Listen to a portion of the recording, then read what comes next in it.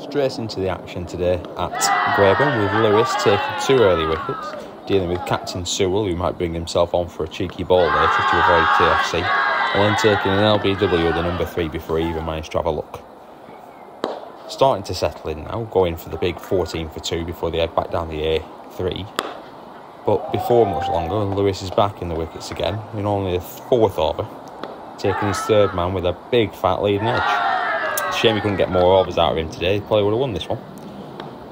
That is a wafty drive. Toby Porter, hang your head. Glynn balling tight lines and dealing with the next man.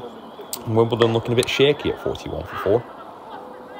Head in the sky for Moore as he gets chopped away. And that must have been a whirly of a catch, but Fogbox gives absolutely nothing away. But the way we celebrated made it look like it was good. Merriman then comes to the crease, and obviously he has got a Mrs. Adolm who really has got a list of chores, because he's decided to be the only Wimbledonian to stick around. Starts getting some splicey edges off to the boundary. Tomlinson into the attack. That one didn't go so well. Neither did that one, actually. Wimbledon starting to put in a bit of a reply here. 80 for 5. Still in the favour of the Moles at this stage, and that was a bit of a jammy shot as well. Yeah, get someone into covers. Nice shot again from the Mason for the Wimbledonians, trying to stick around with Merriman here. And at this stage, bringing up the 100, the Moles are looking for a way through, turning back to Porter for his 7th over. Not looking great returns there, Tobbs. But 1 wicket in, clap your baller. Starting to look good now. Another one backwards through fine leg. These not classic cricket shots. The bumbling, he's very disappointed. Merriman brings up his 50 with a wide one backwards point. Nice signalling there from the umps. And yeah, Wimbledon starting to look like they might have something to try and protect with the bowling. Nearly fell over. 150 up. And now things are just getting a bit tight for the Moles. Really need a bit of a breakthrough here. Did like the hat colours on Philippe in the position behind the stumps, very 1970s West Indies. And that is an absolute ripper from Toby Porter, who's decided he wants to make his figures look a bit better at this stage of the game. Another slap backwards a point. No real quality cricket shots here from Wimbledon. It's mostly slapping the ball, but that one's not bad. Not anywhere near getting on tags though, so not really worth any comments. But that's 200 up for Wimbledon, and things are looking a little bit ropey here for the Moles. Toby Porter shows up in his last over to make sure that the figures look good for the day, finishing off with 4 for 30 something. Rod will be happy.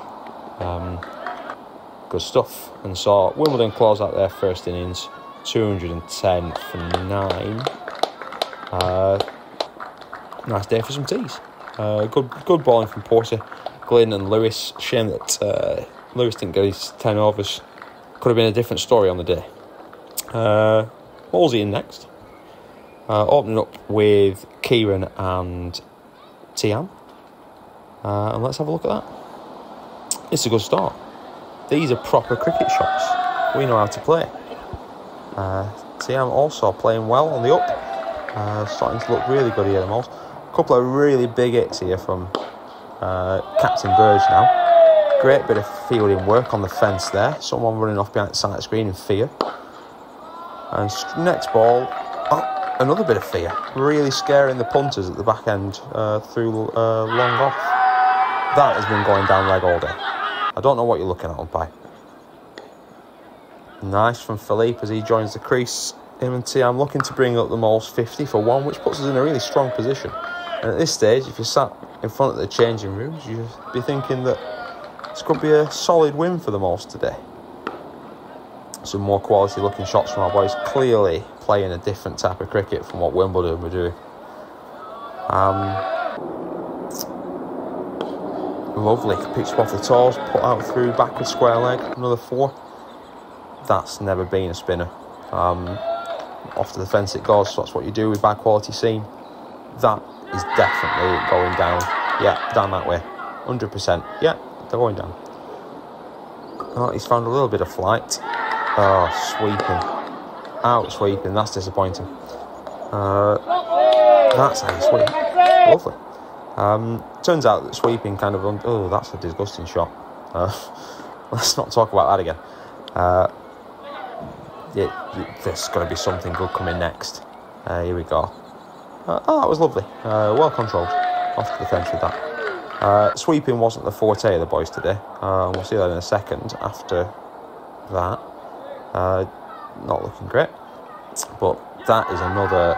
well, that one did look plumb, actually, that one. Could have hit the bat. Maybe didn't. That's a nice shot. Off we go again. Loth gets an absolute jaffer here. But gone. Unlucky. Back to the house with you. But no shame in that one. It's from outside the line. There were questions of the umpire here. That's also hit him outside the line. Yeah, if you're looking at the Molesey, 150 up, Lamborg and Josh Balling, and you've got to be disappointed at the decisions by some of this umpiring, but could have got there today with a little bit of extra luck. Nicely bashed down the ground. Yeah, that's bold. I thought he'd hit it for a second, but Fog Box's detail is not that good. Last couple of wickets here. The boys swinging for home. Maybe they didn't have the overs in it, but trying their best. Bit of a fat edge on that one. That's the end of Jason. Which brings the injured Lewis to the crease, and not much expected there. Unfortunately, the boys end up 25 runs short off a good finish, but unlucky. Wimbledon taking the victory, and the Moles move on to next week and an option to regain some form and fortune with the bat.